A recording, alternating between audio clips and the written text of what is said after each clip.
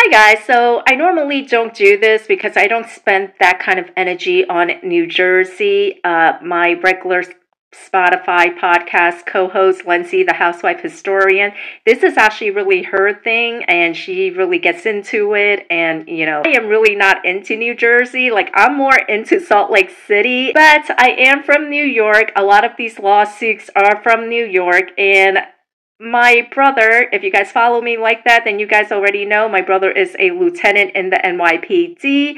Besides from that, if you guys also follow me, then you also know that I worked in corporate America for 6 years. And while New York City is a very big metropolis city, if you belong to a certain inner circle, then you basically know everybody that runs in that circle. Now, before I get into this lawsuit, and guys, I have this big giddy smile on my face because I don't know if this is considered breaking news or what, but do with it what you will. Is not a secret. I don't know if maybe whoever has been leaking to the press was hoping it is a secret, but it really isn't. Now, a lot of people don't consider lawyers to be part of that law enforcement world. What did I find out, right? Well, let's start from the beginning. First of all, for those of you who are not from New York City, let me explain the New York City court system to you. In New York City, Manhattan is New York County. So when you guys saw this lawsuit, a civil lawsuit, by the way, and it said New York Supreme Court, those that are Teresa Giudice haters basically wet their pants thinking, oh my God, this is the Supreme Court of the state of New York, where it would sound like that, right? But that's because you're not a New Yorker. So in New York, Manhattan is New York County. Brooklyn is Kings County. And, it's confusing. I don't know why they don't call Brooklyn just Brooklyn instead of Kings County. And I don't know why they don't call Manhattan instead of just New York County. But that's the way it goes. And in New York City is county name Supreme Court. So for example, if you live in Long Island, then you either live in Nassau County or you live in Suffolk County. And your county court would be called Nassau County Supreme Court. Now, if you live in Brooklyn, your county court would be called Kings County Supreme Court. If you live in Manhattan, your county court would be called the New York Supreme Court. This does not have the same equivalence of another state's Supreme Court. When you hear Supreme Court, you actually think of, okay, that is the highest level of court in that state. But in New York, the highest level of the state court is the New York Appellate Court. So your trial court, your county court, if you want to sue somebody, if you want to get a divorce, if you want to go and I don't know, even though it says New York Supreme Court, that is the New York County, which is Manhattan, that is the Manhattan County Court. That is trial court.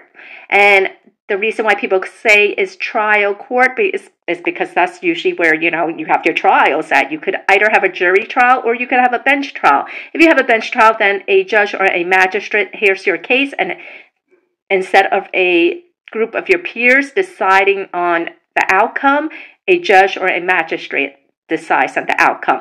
Now, if you are not happy with that outcome, if you are not happy with that decision, then you can appeal it to the appellate court, which is the equivalent of other states' Supreme Court.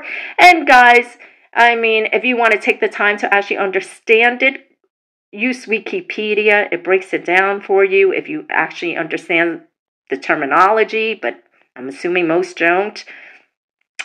And now, if you are not satisfied with the New York Appellate Court's decision, your next and final option is to appeal it to United States Supreme Court. The United States Supreme Court here very limited cases each year, and the cases that they do here are cases that deals with constitutional rights. But that's not what I'm here to talk to you guys about. What I'm here to talk to you guys about is this lawsuit. So the lawsuit is really centered around this one person named Danielle Rosenberg. Why is she important? I'm going to get into that. There is this attorney. His name is Kevin Scott Johnson. Kevin Scott Johnson has not been practicing law for that long. Kevin Scott Johnson has only been practicing law for 10 years. Danielle Rosenberg has been practicing law for about 23 years. She is licensed to practice in New York and in Florida. There is also this man called Abraham Haram. Am I pronouncing his name correctly? No. Hamra? Is a Middle Eastern last name, so I'm just going to call him Abraham. Abraham is a Syrian refugee of Jewish ethnicity. This Abraham was a partner with two other lawyers in a law firm. Abraham decided to leave that law firm and go be a partner in a bigger firm. Now, much like when a doctor retires and sells his practice or whatever, sometimes the clients go to the new person, to the new doctor. The law firm that he actually set it up in 2014, so a very new business. He didn't get his law license until 2013. He went to Pace University. He got his law degree in 2013, which is also the same year that Kevin Scott Johnson got his law license, and I don't know the exact date. He decided to sell his law firm. Maybe it wasn't doing so good, or maybe he just felt he could get better pay at a more established law firm, a law firm that's been around since 1965. Now, why did this matter, you say? Okay. And somebody else who I noticed very briefly in 2023, registered with the state of New York as having worked in that law firm with that address is Danielle Rosenberg. Now, when I was wondering about this so-called email that Boldito allegedly, mistakenly, accidentally sent to Kevin Johnson that was meant for Danielle Rosenberg, it really didn't make sense, especially considering the fact that Kevin Johnson testified in Vanessa's TRO hearing in the state of New Jersey. He was not found to be credible. She did not get her restraining order, and it was dismissed. And when it was dismissed, the judge's opinion was that Vanessa had a weird obsession with the Real Housewives of New Jersey. I mean, guys, whatever publication you like to read, whether it's Page 6, whether it's U.S. Sun, whether it's People Magazine, whether it's OK Magazine, whether it's Us Weekly, go Google it, go read it in quotes to hear what the judge said when it was dismissed. So then I'm thinking, well, that really doesn't make sense. Why would Boldito accidentally send a message to this Kevin person if it was meant to be sent to Danielle Rosenberg? Because Doug Anton was Vanessa's lawyer. So why would anybody be sending you, Kevin, information when Doug Anton was Vanessa's lawyer? But you know what I say? Everybody knows everybody, right?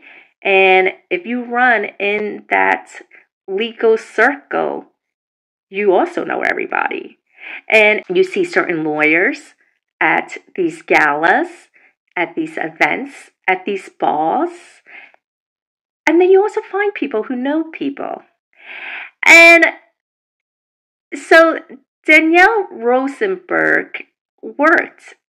She had an overlapping registration with this Abraham lawyer in 2023, last year, briefly. Danielle actually ended up opening her own practice. Now, Danielle is actually out in Nassau County. She's in Williston Park somewhere. This Kevin Johnson guy is in Great Neck, which is also in Nassau County. I mean, guys, if you guys are in from New York, I might as well be telling you, this is Sesame Street, because none of these names would mean anything to you. But they both basically work in the same area. So she is out in Williston Park, Nassau County, Long Island. He is out in Great Neck, Nassau County, Long Island. And their connection is this Abraham guy. Abraham no longer has whatever, law group he had. He had it very briefly, and then he sold it. And when you sell something like that, basically what you're selling is files. You're selling the files of your clients. Now, what happens when you get your files from all these people? Oh my goodness. I wonder if maybe the New Jersey judge didn't find Kevin credible because of this overlapping of working as associates, as partners, as whatever, in the same law firm, law group. Is that why they didn't find you credible, Kevin Johnson? But we'll see. So this is a summons to appear in court to answer the petition. And usually what happens with this is that the other side of the party, they could file a petition to dismiss or whatever. But on the first day of hearing, you're basically just going into court for the judge to say what the hell's going on. That calendar is actually months in advance. That first court appearance is a summons just to appear in court to answer the petition. So again, the other side could file a petition to dismiss, and if they do, then the judge will hear the arguments on the merits of the case. If the judge decides that there is enough to proceed with a trial, then the judge will not dismiss the case, and it will be scheduled for trial. But even before it is scheduled for trial, they will want the sides to talk, to come to a settlement, to whatever. If they cannot come to a settlement agreement and a trial is set on the court's calendar, then each team has to give each other discovery, which is evidence that they have, so that the other side, both sides, can offer rebuttals and do questions and whatever else.